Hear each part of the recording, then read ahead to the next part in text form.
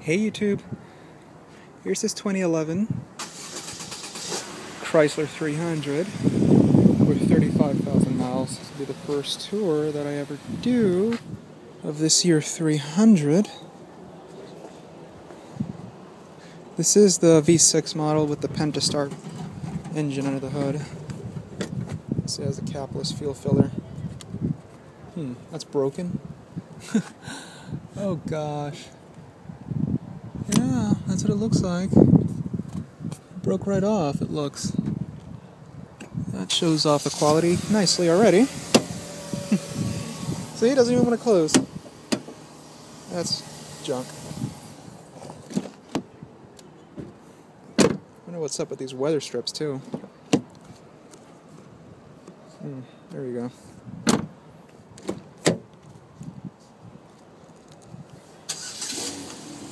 Trying to look at this piece of chrome here too, on top of the door. This comes right off, and this chrome piece does look a bit flimsy. I really don't like it. That end cap will definitely go someday. Well, let's do a tour of this one. You can tell that was a Hyundai or a Kia. How can you not forget that crank? Oh, there's a better look at the interior. Let's start. Oh, it smells like stale water in this car. Looks like it was poorly detailed and they left the carpet wet. I'll start it up. You can see how gross that display is. It's just disgusting. Ugh. Push button start.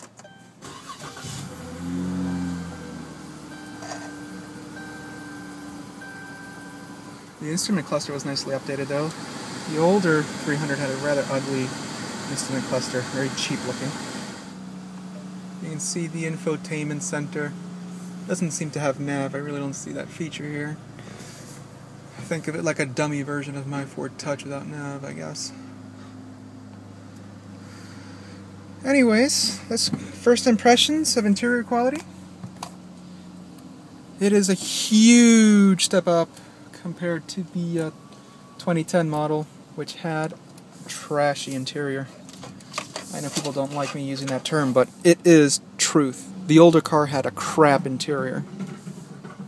Entire dashboard, soft touch. Over the instrument cluster, it is leather wrapped. I don't like how flimsy it is up here.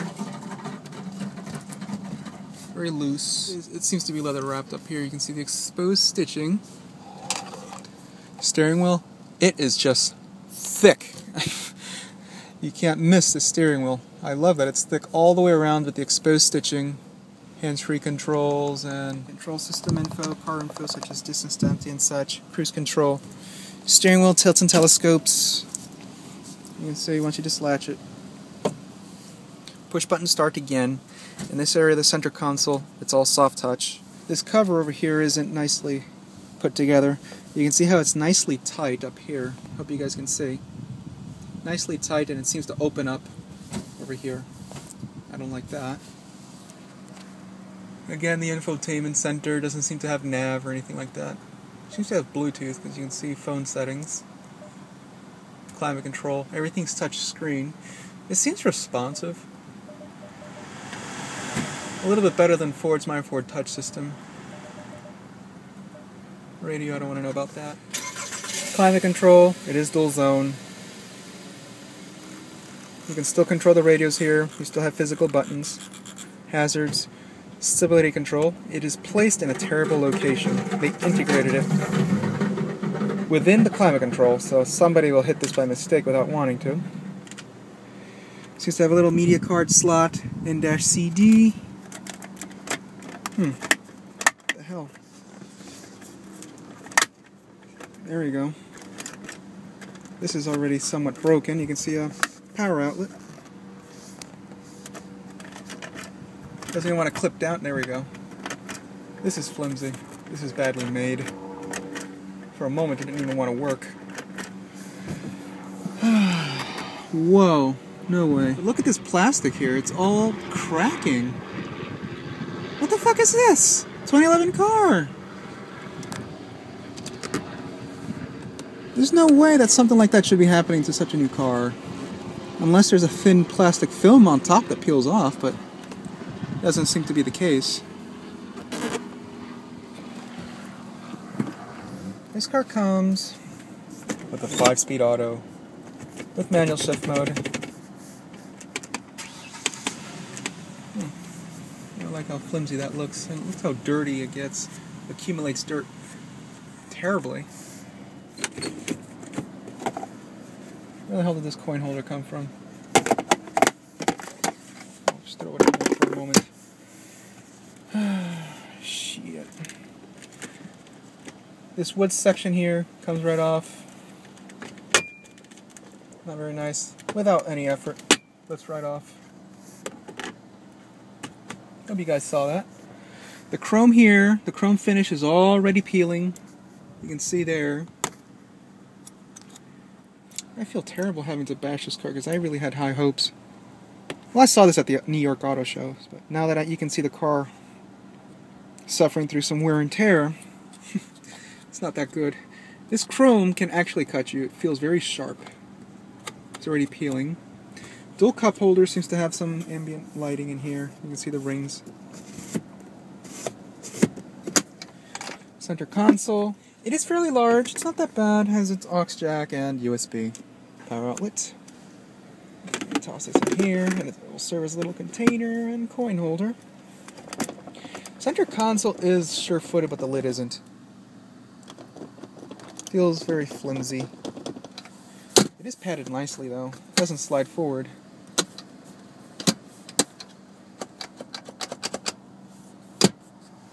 Glove box. It is damped.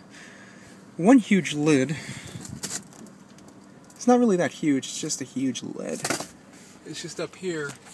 There's a little space up there which is quite deep. You just store your owner's manual.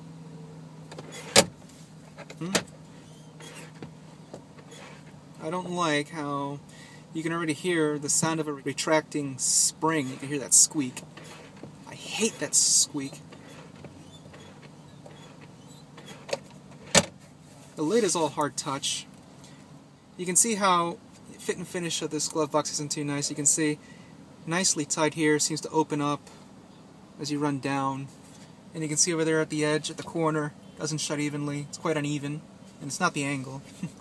That's how it is. Analog clock. Trunk dislatch, panel dim. Headlamps. Not too amazed with fit and finish up here on the headliner. You can see starts out nice and tight, seems to open up slightly, then tightens right back up again. Sun visor is very plush. Mirror and vanity light. There's a little shade that slides right out. Headliner is quite plush. Lighting fixtures. Holder for the sunglasses. You can see you could jump it off track, just pushing it slightly. You can see rearview mirror dims, and there's the passenger side sun visor, mirror and vanity light, also with a little shade that slides right out. Take a look under the hood. This tour is taking forever. Top of the door panel, everything is soft touch, nicely padded. Everything here on the sides, even the armrest. Lower sections cheapens right up to the traditional Chrysler. Sharp edge, flimsy, cheap plastics. Fuel filler lid, that's where you dislatch it. Power windows, power locks, window lock, and power mirrors. Both front windows go up and down automatically. Yeah, it does happen. Back seat, average size, it's not too bad. Lower section is a glove. It's just very plush and soft. Rear AC, power outlet. Again, legroom isn't too bad. Headroom isn't too bad either, you can see. It does have a high rear deck though, so visibility may not be too great for the rather short people. Armrest. You can store things. It's a bit flimsy, you can see how twisty it is. I like how the cup holder is placed up front, so they won't intrude with elbow comfort, like Ford is doing, where they put this huge hunk of plastic right in the middle. But I'm not going to get into that.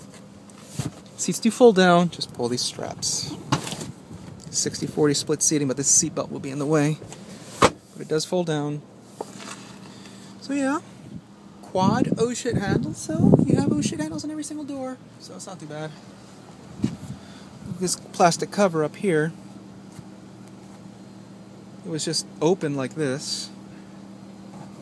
I don't like that.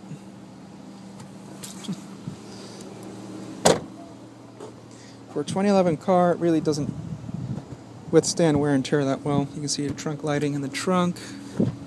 Again, it is fairly wide up here, but it gets fairly narrow once you get farther in.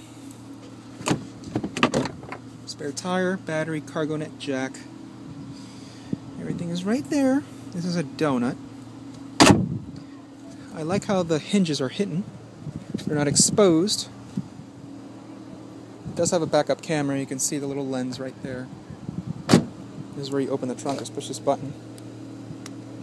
Doesn't want to work on me right now.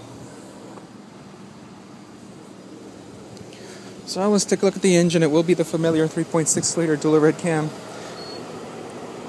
V6. It's a Pentastar. I wasn't impressed with how this engine sounded when I started up a 2011 Caravan with 6,000 or 7,000 miles, and it was a rather ugly startup. Everything is covered up, so you really can't see anything. But naturally, this engine isn't really that attractive looking, so it's best that they cover it. To the front end, it is attractive looking. And I don't like how over here on the header panel, you have this huge gap. It starts to close right up over here. Then it starts to open up a little bit again, and then closes up a little bit. Opens up, and then, once again, closes up.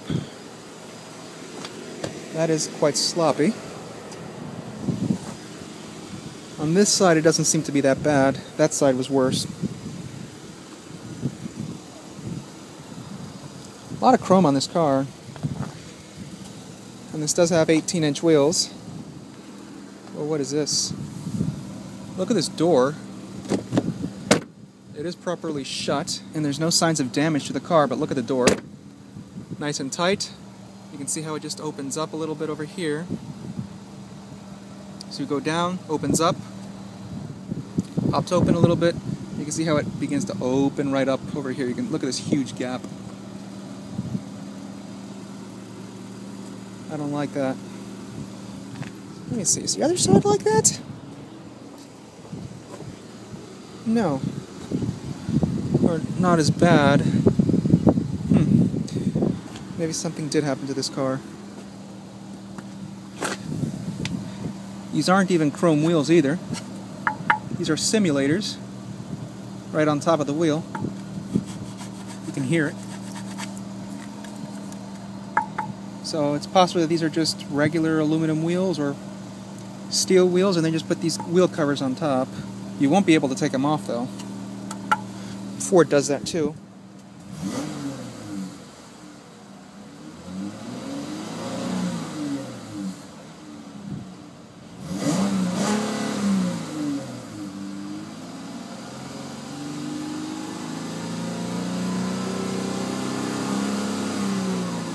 It's the rev limiter.